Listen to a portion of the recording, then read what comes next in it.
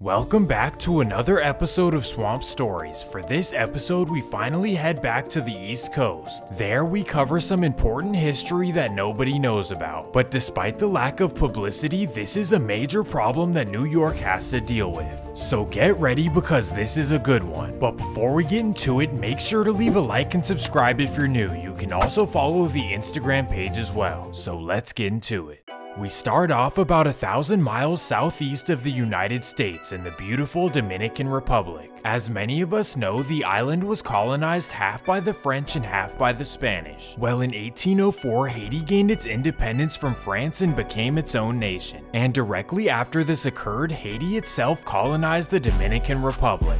Kind of. This lasted until 1844 when the Dominicans revolted. The revolt was led by three men, Juan Duarte, Matias Mea, and Francisco Sanchez. Together, the three are known as the Trinitarios, a term that Dominicans hold dearly. Well, over the years, the Dominican Republic became a melting pot of three cultures. And after decades of mixing, the population created their own cultural identity. The country has always had a strong culture and extreme pride. On top of this, the weather is great, the beaches are beautiful, and the women... Okay, let me stay in my lane. But despite all of these great attributes, the Dominican Republic has had a lot of issues as well. Political and economic struggles have made life on the island extremely difficult for a long time. So despite the love they have for their country, many started to leave in the 1970s. Between 1978 and 1982, 170,000 Dominicans immigrated to the United States, and 155,000 of them ended up in New York City. Many of these people came over with no money, didn't speak English, and had very little formal education. So because of this, the majority of Dominicans settled in the Bronx in the 1980s. And if you know anything about the Bronx in the 80s,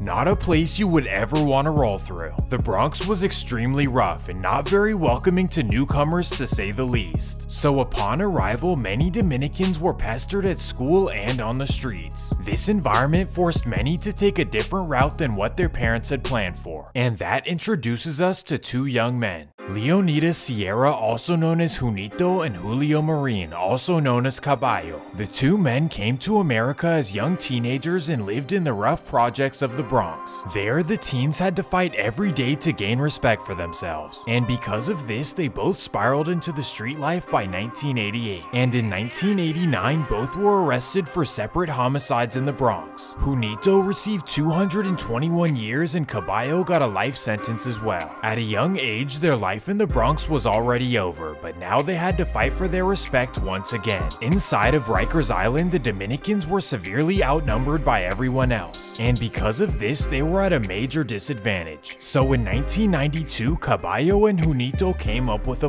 plan to unify all of the Dominicans in Rikers Island.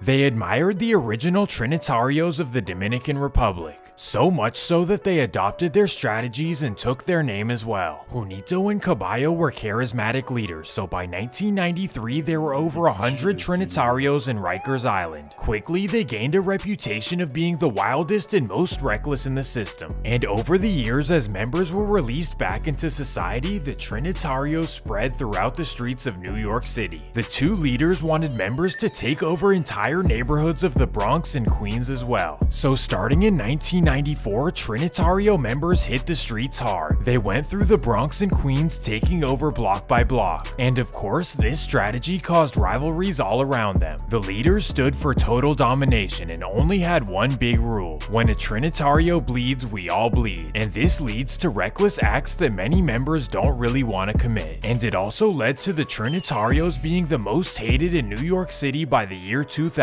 In just 6 years, they had dozens of rivals and only one alliance left. This would be Dominicans Don't Play, also known as DDP. They were established a couple years before the Trinitarios and are headquartered in Washington Heights. The area was defined as DDP territory and everyone knew it, so only a fool would try to take this area over. Well, for whatever reason, the Trinitarios wanted Washington Heights as well, and this ruined their relationship forever. By the start of 2001, DDP and the Trinitarios were full-on rivals. So at this point, the Trinitarios no longer have any allies in the game, and the us against the world mentality caused a snowball effect as well. Everyone wanted to test the Trinitarios, partly because they wore lime green, but also because of their reputation that spread throughout the area. And that takes us to their first national story.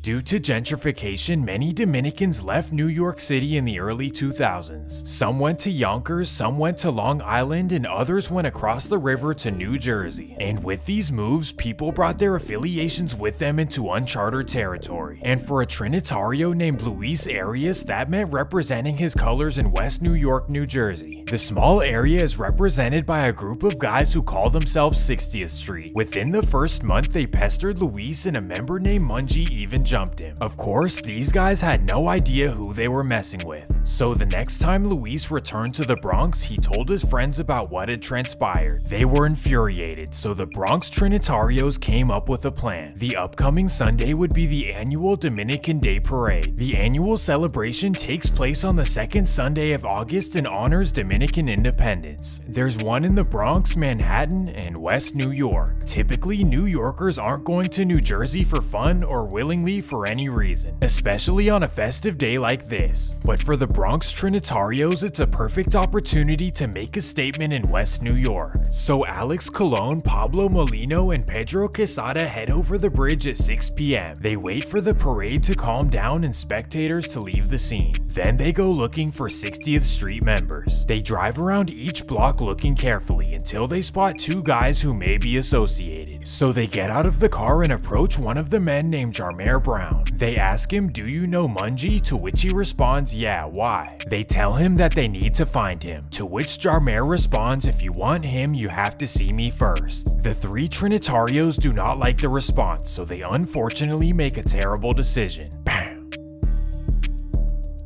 Thankfully, Jarmer's friend Christopher Navarro would testify and all three men would get life sentences. This was New Jersey's introduction to the Trinitarios, who would later spread throughout the region. But for now, we stay in New York City. Incidents like this kept occurring all over the metro area. The guys in lime green taking small incidents way too far. And interestingly enough, it wasn't just guys.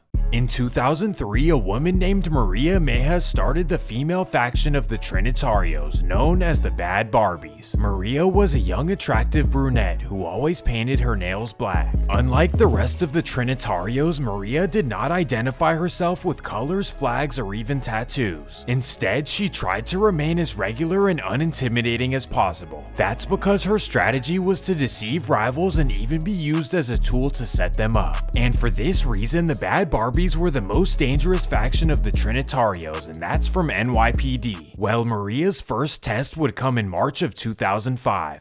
Earlier in the month, the Trinitarios lost a beloved member named Gil Lanier in the Bronx. So to get revenge, the Bronx Trinitarios called up Maria Meja. They wanted her to lead them to a rival on the DDP side. March 11th, 2005. Maria meets up with a man named Miguel Perez and takes him to a Mexican restaurant in the Bronx. After eating with him, they leave the restaurant and go their separate ways. And that's when a group of Trinitarios approach Miguel.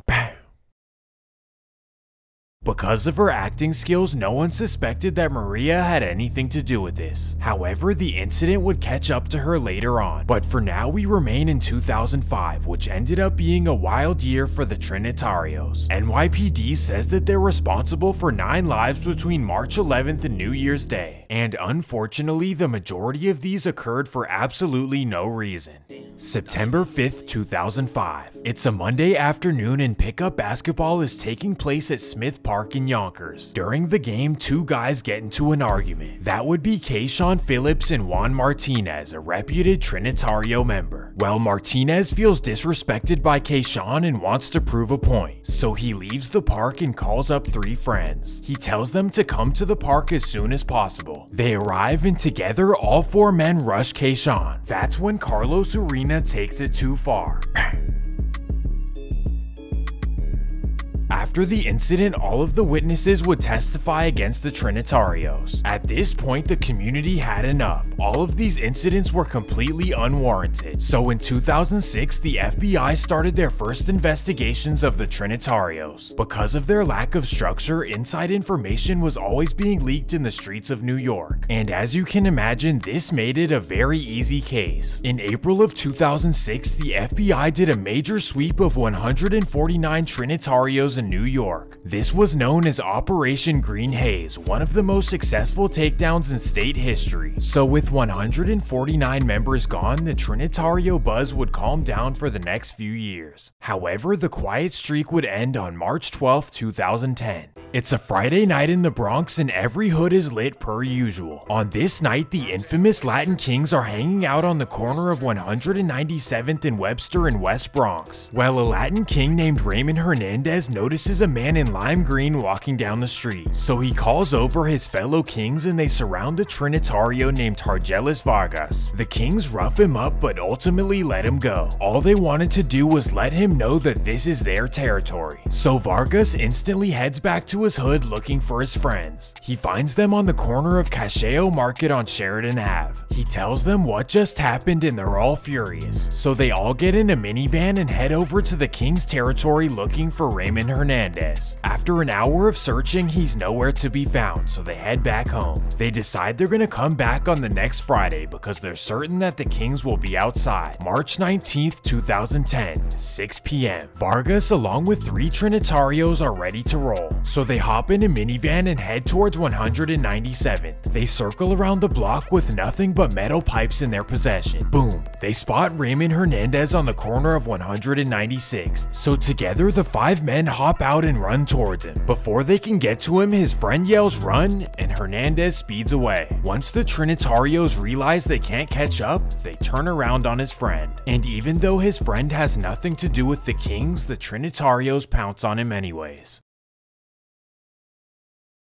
Orlando was a good citizen and yet another victim of the Trinitarios. The story made national news and everyone involved was arrested, and because of a lot of snitching, they took down 40 Trinitarios with them. One thing about New York is that they will get you and you will do a lot of time, and that takes us back to the infamous Maria Mea. Due to a testimony of a fellow Trinitario, she was finally held accountable for what she did in 2005. So in under a decade, 200 members were taken down and sentenced to many years. Because of these strong efforts by NYPD, crime in the Bronx plummeted. In fact, in 2012, crime was down 79% compared to 2005. But just because it's safer now does not mean the Trinitarios disappeared completely. In fact, their biggest incident would come in 2018.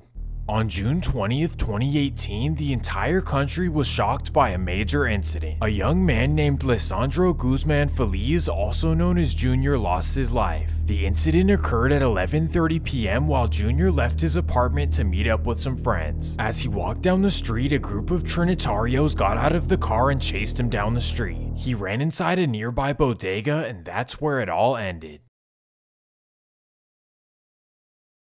The famous story has been covered hundreds of times but still gives you goosebumps. Junior was a good kid and not involved with the street life whatsoever. The Trinitarios had simply mistaken him for another rival. Well, after this made the news, the hashtag Justice for Junior went viral. And not too long after, 15 Trinitarios were arrested. This was the mainstream world's introduction to the Trinitarios. And that takes us to the new generation. On a positive note, some Trinitario rappers have made some noise in the past few years. You have rappers like True157, Anthony Patria, and most importantly GB Tribuvelli. GB is from the Queens faction of the Trinitarios, specifically the Lafrac Projects. In 2019, GB released songs like 7 Line Goons, Train to Go, 2 Turns, and plenty more. In just a short time, he and Anthony Patria were making noise in New York City. But then everything would come crashing down for GB.